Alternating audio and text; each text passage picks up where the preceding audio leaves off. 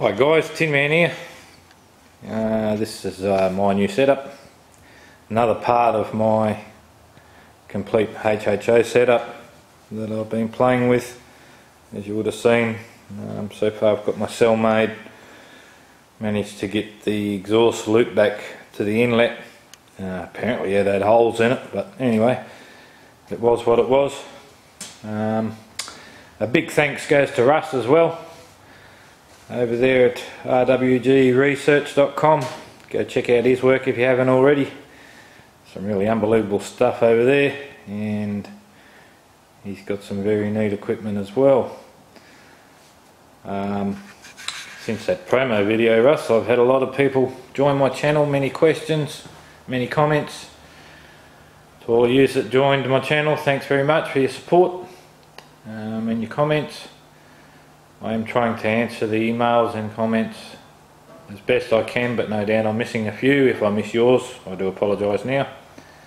You will also notice the experts have turned up as well and started posting comments on how my machine that I built works. But anyway, more power to you. You seriously take the fun out of things. Just because you can't do it doesn't mean it can't be done. So a couple in particular dead set on HHO not working and can never work.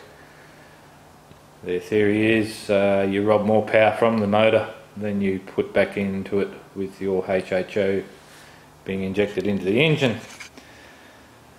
And apparently there's no way you can get power out of a motor without adding a load to it and using more fuel. And with the production of HHO, apparently this is going to use more fuel than you produce. So I'm sorry guys, I'm about to prove you wrong. One big flaw in their thinking, they follow the set laws of physics. As we all know, laws are meant to be broken, and if they can't be broken, then we find a way around them without breaking them. Now, it's the second part that I have done. As you know, with an internal combustion engine, a lot of its energy that it gets from the fuel is wasted in heat. So all we have to do is turn that waste heat, which is your exhaust, into energy that we can use. And in this case we're turning it into current, volts and amps, in this little box here. Now the setup I've got here, I have, this is my fuel tank, and I have my set amounts of fuel so I can get accurate measurements on the engine running per normal. I have a 100-watt load in the way of a globe on it. That's all I have on it, just so it had some sort of load on it. So yeah, just a test with that set load, a set amount of fuel running through the exhaust as per usual, and then the same test done again running through a little box of tricks in here. Now the exhaust comes out into a T-piece, goes through this ball valve and into the muffler, and then through this T-piece, through this ball valve and into our box of tricks. So I can shut this one off, open that one up and send the flow of exhaust through here, and that is what's going to produce our electricity.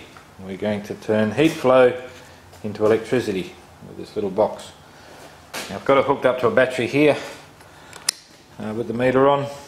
This one I've already charged it up quite well. This battery here is not so happy.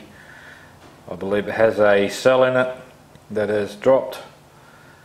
As you can see, it's only 4.35 volts in there. It shoots up to about 20 volts and then starts to slowly come back down. It will take a charge, but it loses it again within the period of about 12 hours. So I am trying to recondition it with the SSG, but so far not much luck. So from our battery we're hooked up to our little box here.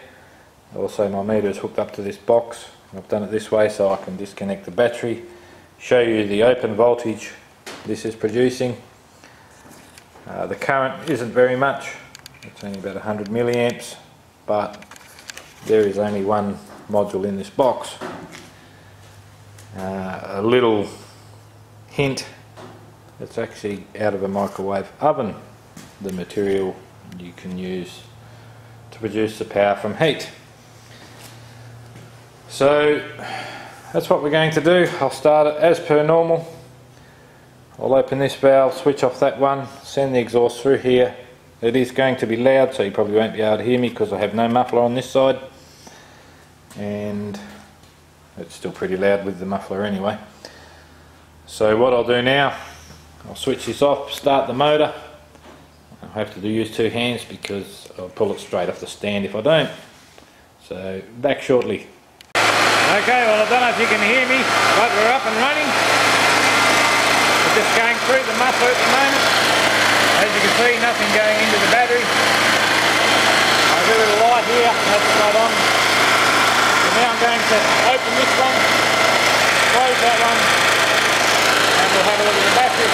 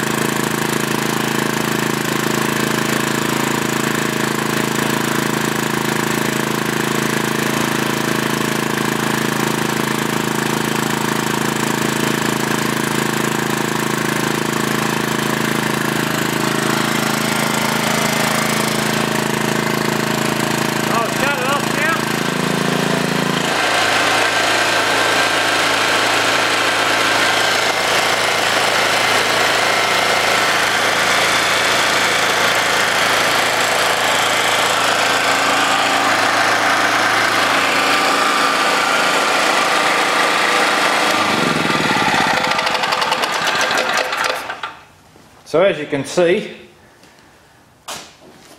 we're producing some form of current. It's not a lot, like I said, there's only a very small module in there. But however, as you've seen, it was there, and we are producing electricity from the waste heat of the exhaust.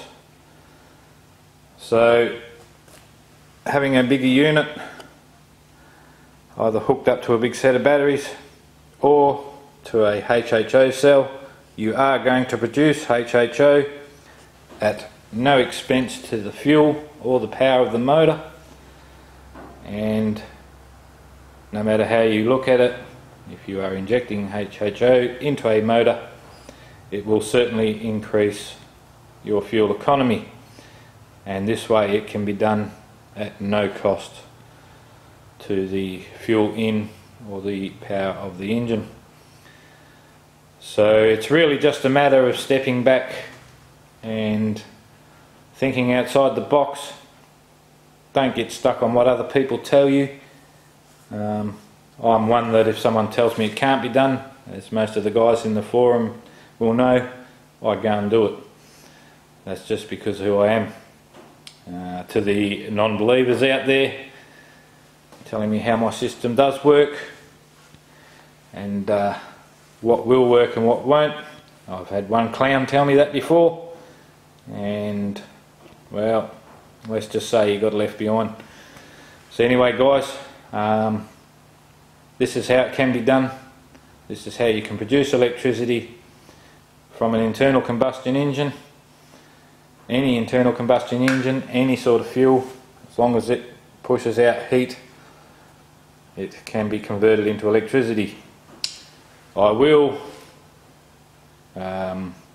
open source this, probably through Russ on his channel there, but I would like to make a bigger unit and perfect it before I go posting any schematics or build diagrams on how it's done. I like to make things that do work and they work well before I go throwing them out there, and this will be no different. Okay, well, cheers for now, and we'll catch up with you soon.